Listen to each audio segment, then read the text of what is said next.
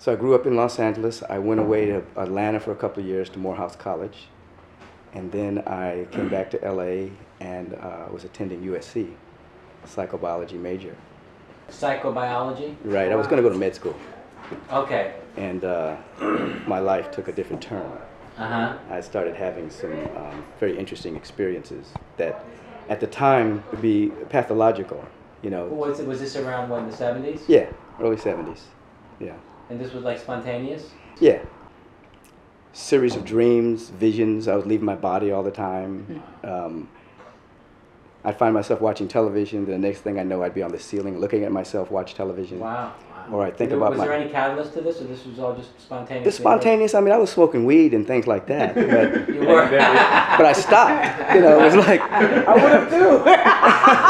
You know, I thought it was getting pretty bizarre. And Have you been reading spiritual books? No. I was, at that time in my life, I had left the church when I was 16 years old. I was more agnostic. Yeah. You know, I believed there was something, some grand energy, something, but not God the way people thought about God. Mm-hmm. So I wasn't in that kind of conversation.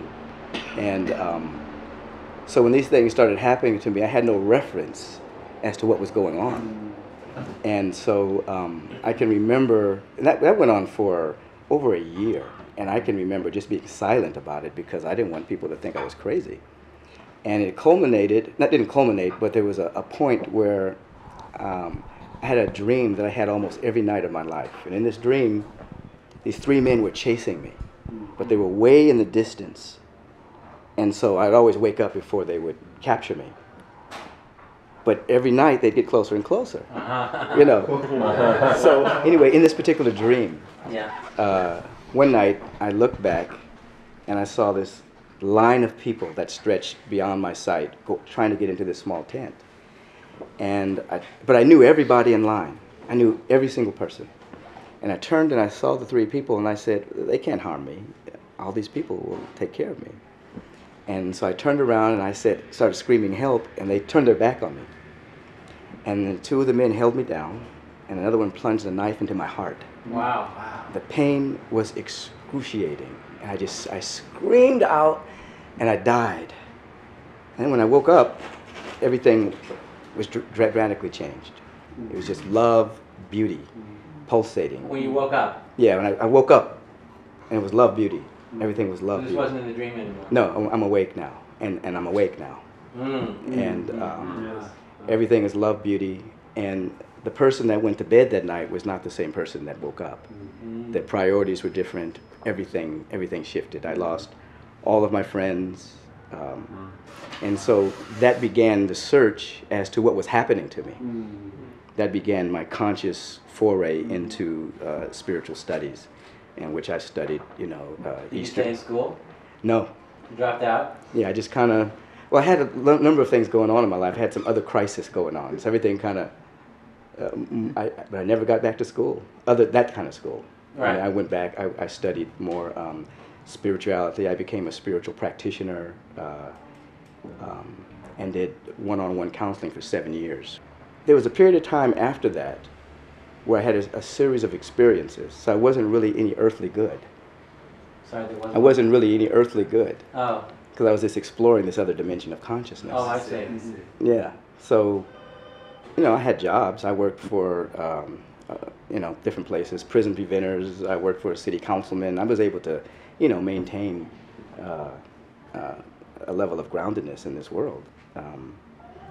But ultimately, the Spirit was calling me.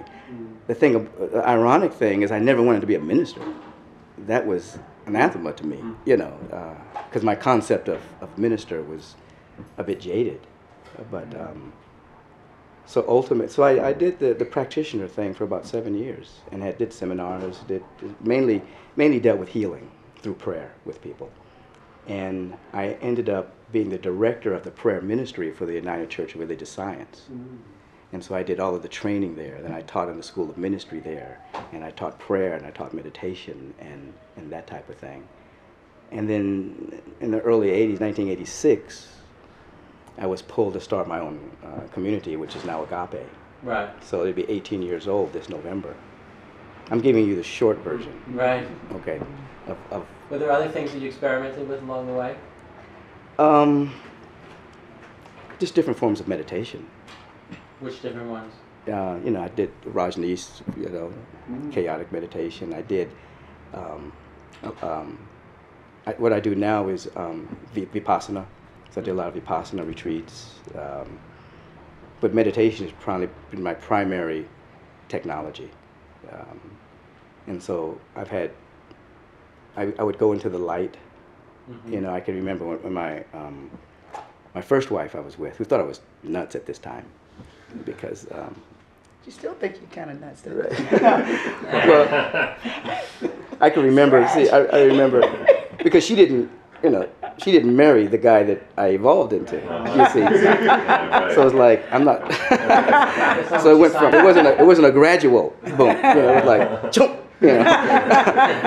Where did this guy come from? And I remember asking her later. I mean, we're friends now, and I said, "Now, when I was going through all of that, what did you think?" And she said, "Well, I knew you so well. I knew you weren't lying. Mm-hmm. I thought you were crazy." Mm-hmm. That's confidence. that was what she said.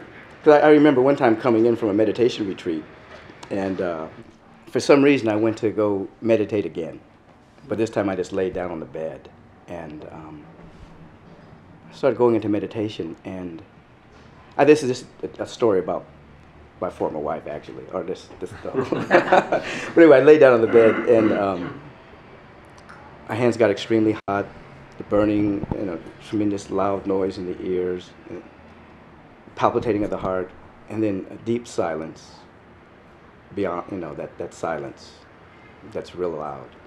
And then I was lifted, and the light, and it seemed like hours, just kind of discoursing with, asking questions, getting answers, about the nature of the universe. And then I had a thought. Were your eyes closed the whole time? My eyes were closed, yeah. I think as far as I remember, they were closed, yeah. I had the thought, oh wow, I've been gone so long, they're going to be worried about me. So as soon as I had that thought, I became body conscious again. Mm. Then I ran out into the living room, people there, and I said, you got to understand what's going on, the nature of the universe. It's a living organism, and there's no time and space, everything is love, it's everywhere. I was just going on and on and on, and everybody was just staring at me. And what I didn't realize, only about a minute had passed. It was like, I didn't realize that till a little bit later. It was like, so for in their mind, I had walked in, put my bags down, went into the back room, and they came running out with this fantastic story. And so that's why she thought you were crazy. Yeah, she thought that was a bit odd. Yeah. How did you guys meet?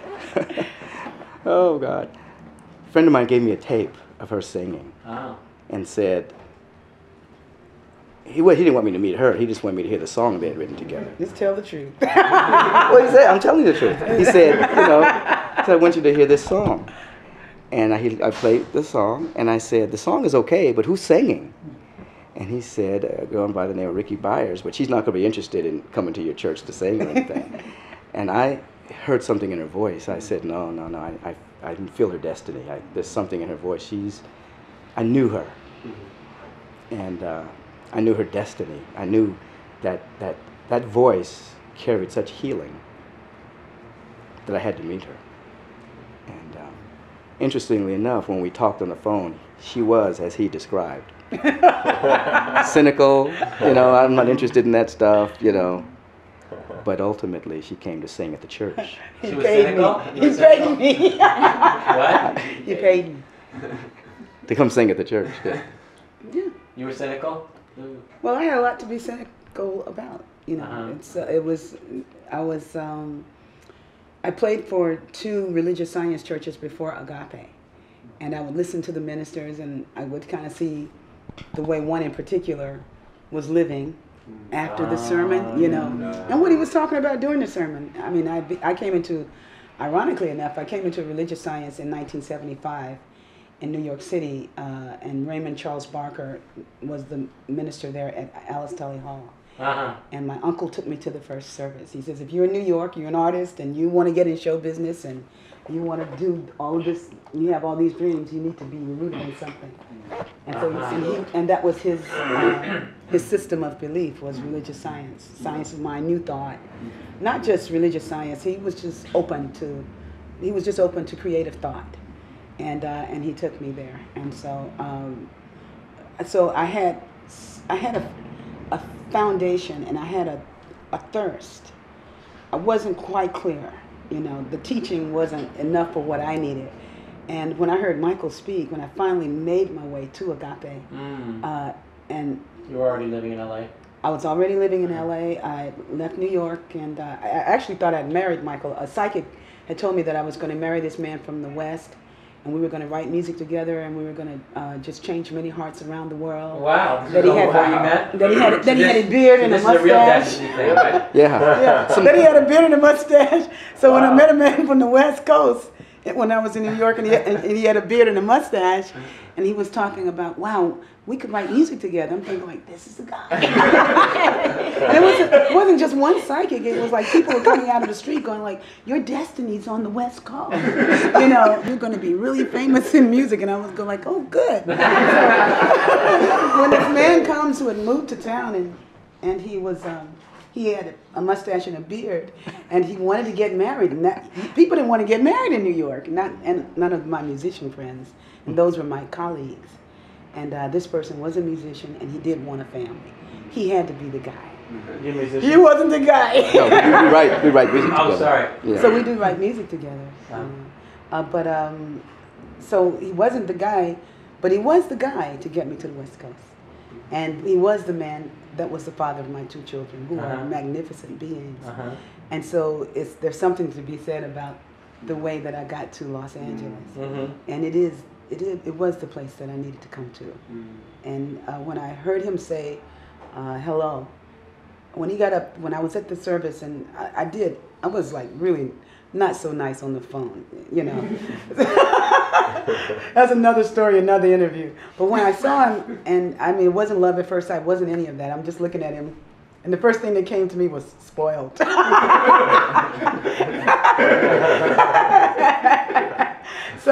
now she's a part of that. It was so funny. But when he got up and he said hello, I knew he had something. So now with Jerry Maguire, the movie, when she says he had me at hello, it's like when he said hello, I said, he knows. I just could hear it in his voice. I could hear that he knew something. And I had been searching for it. And most recently to that point was in the African study group. So we would be studying the principles of Egyptology, but most of the time we were studying how the truth was stolen, but we weren't studying the truth. Just how it was stolen. So when he started to talk, I just started to cry, because it was everything that I believed. It was everything I believed, and I was like, oh. And the more I came to Agape, the more I wanted to be there and not get paid. And one day I had to go when I wasn't getting paid, and that was the end of my marriage. Really. You're not getting paid?